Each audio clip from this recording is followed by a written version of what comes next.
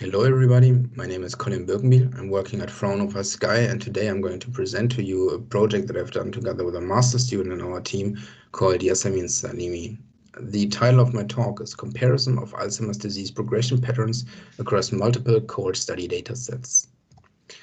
So, as you're all aware of, and as we've already talked about multiple times during the course of our session here, is we need some kind of basis to train our progression models on. And most often this is some sort of patient-level data set originating, for example, from an observational cohort study. So we have a certain group of participants, we take the same measurements repeatedly over a period of time.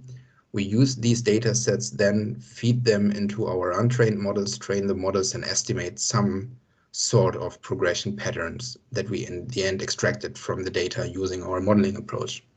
However, to show that these extracted progression patterns are actually robust and also reproducible, we need to show that they generalize beyond the training data itself by validating them in external independent data sets.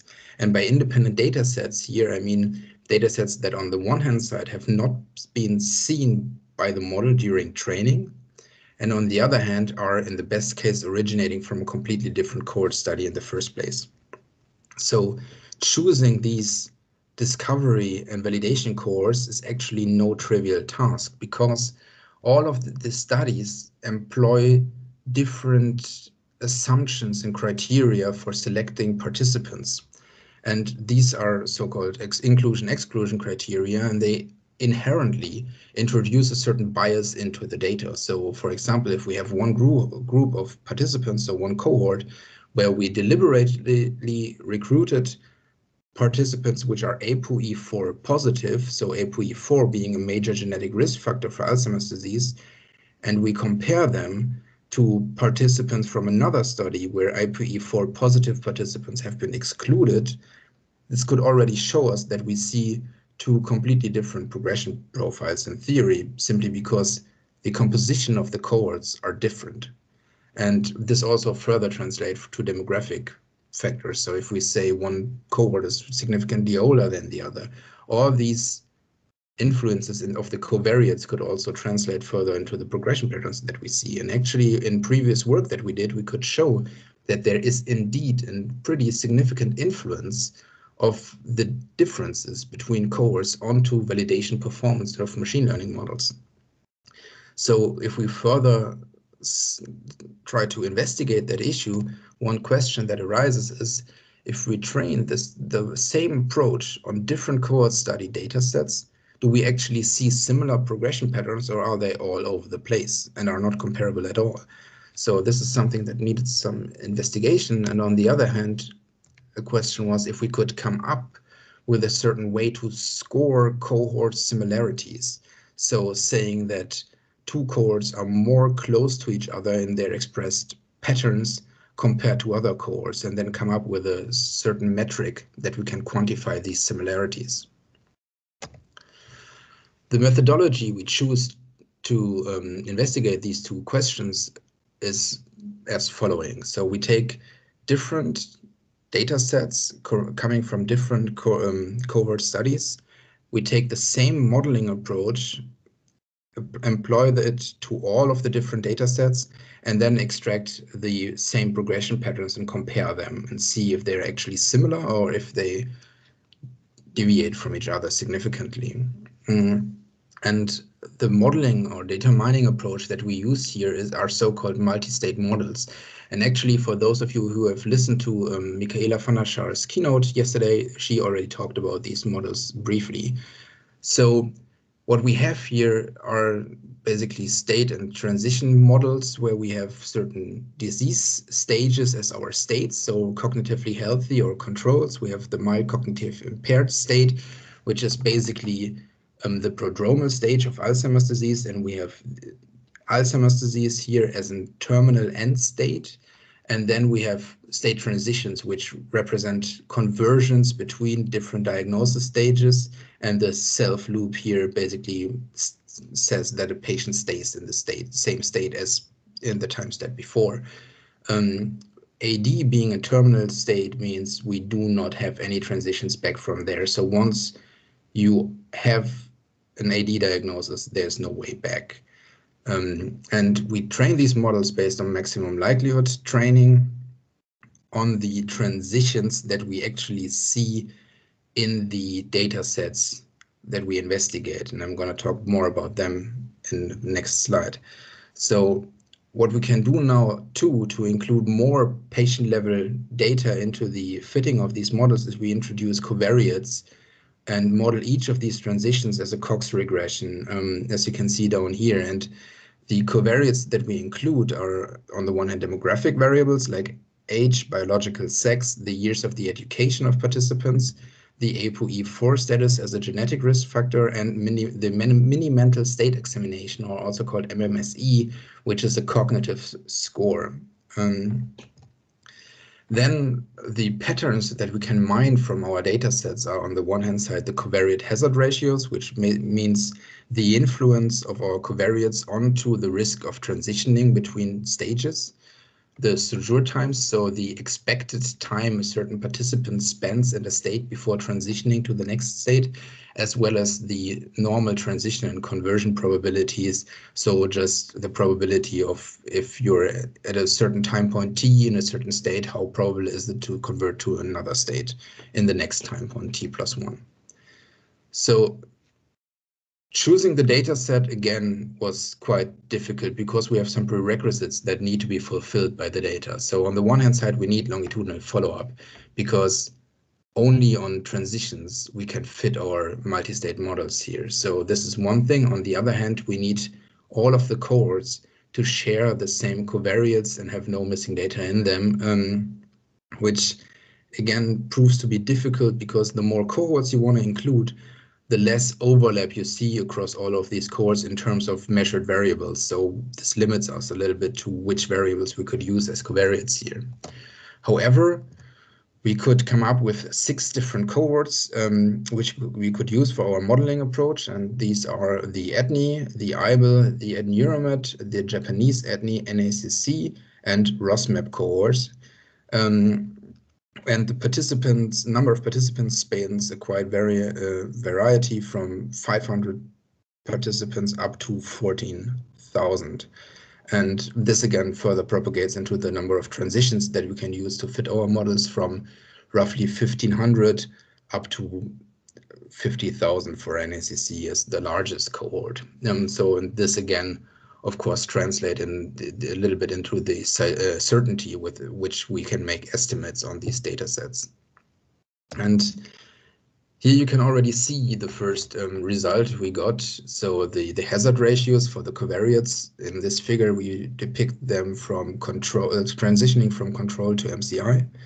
And as I already said, the data that we use for fitting can have quite a significant influence on the certainty here. So we are on a log scale on the y-axis here, and we can see that for some cohorts it's really hard for some covariates to make a definitive statement. But for others, we see that the estimates are quite certain. And on the one hand side, we see things that are to be expected in Alzheimer's disease and that are consistent across the board of cohorts. So for example, higher age has an increased or increases the risk of transitioning further in the disease progress, as well as worse cognitive performance also contributes to getting further in the disease stages, so going for MCI from the control state. However, what we can also see is, while the trend of this MCI here is consistent across cohorts, we can see that there are significant differences in the magnitude of this influence. For example, between NACC and ROSMAP here, you can see the confidence intervals are not overlapping, and it seems that the influence is stronger in ROSMAP compared to NACC, and again, stronger than EDNI here as well. And the same goes, for example, for the education, where we can see that the influence is not only in terms of magnitude different, but also in terms of the orientation, actually. For example, in ROSMAP, we see that education somehow, which is quite surprising, contributes to the risk of transitioning to MCI, while in ADNI it does not.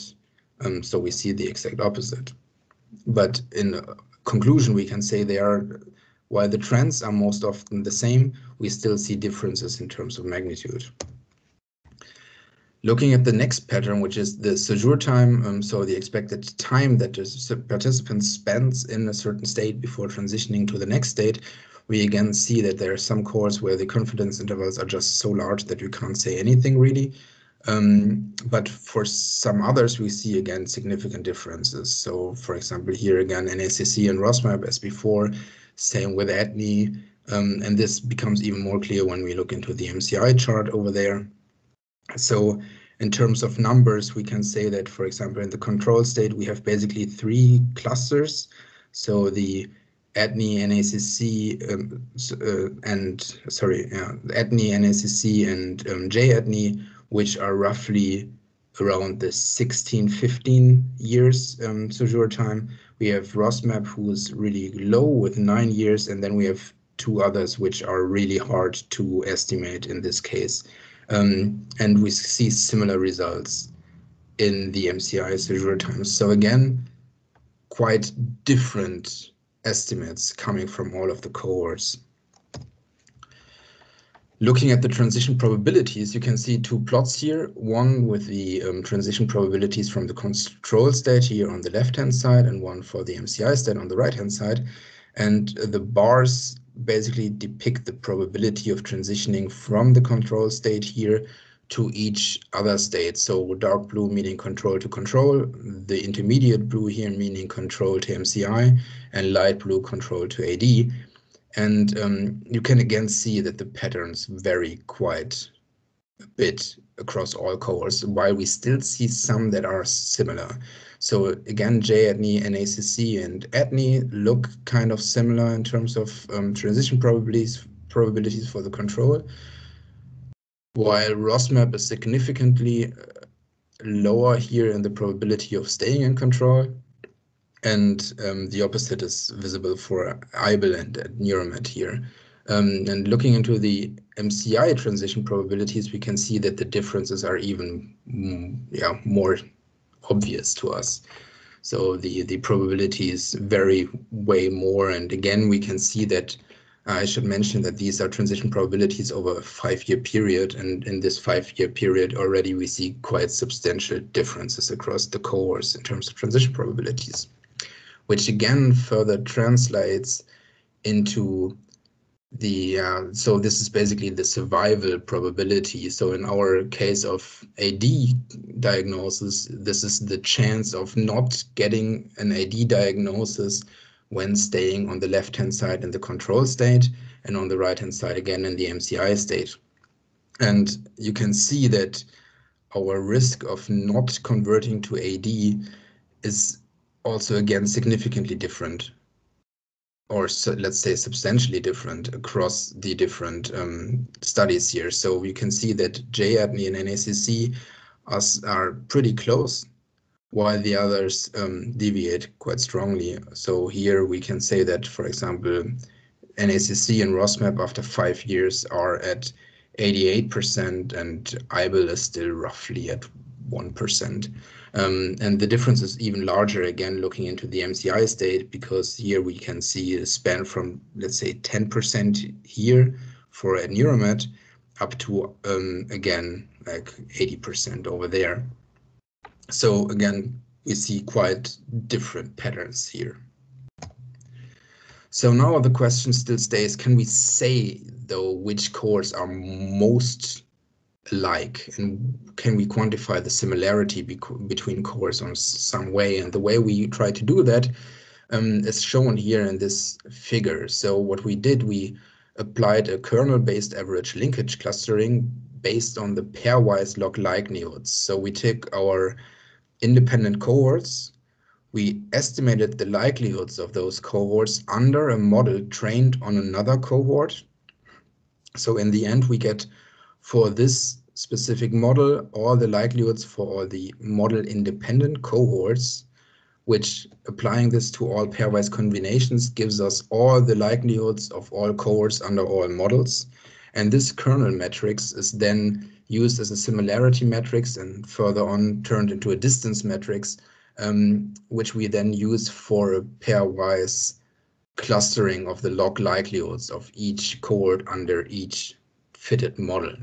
So here you have the results of set clustering. On the x-axis you can see the cohort names, and on the y-axis you have the log likelihood distance. And looking into the right-hand lower corner, you can see that ADNI and J-ADNI are in close proximity of each other. AdNeuromed and IBEL, then followed by NACC, are quite close. And then again, ROSMAP is pretty much off the chart compared to the other cohorts.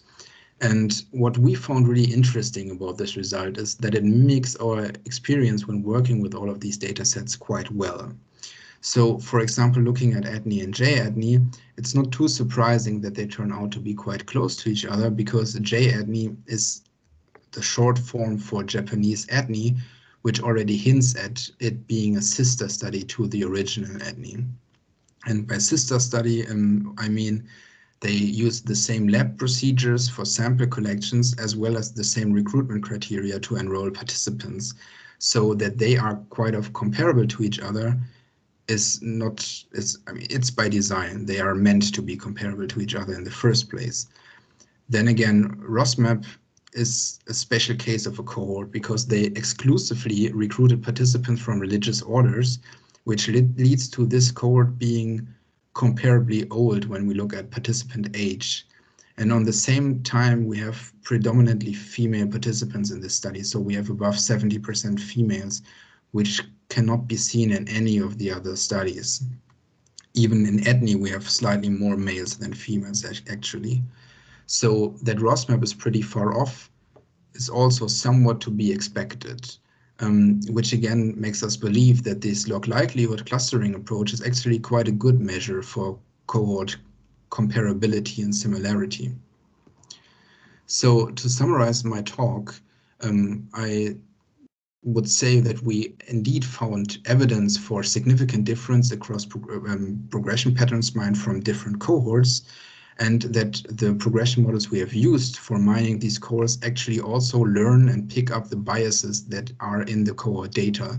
So the models always are somewhat cohort specific. And this is especially important when we talk about model validation, because if we have such a cohort that has learned the biases of such a model that has learned the biases of a cohort, and we apply it to another cohort, this can definitely impede the validation performance and thereby also hinders model generalization.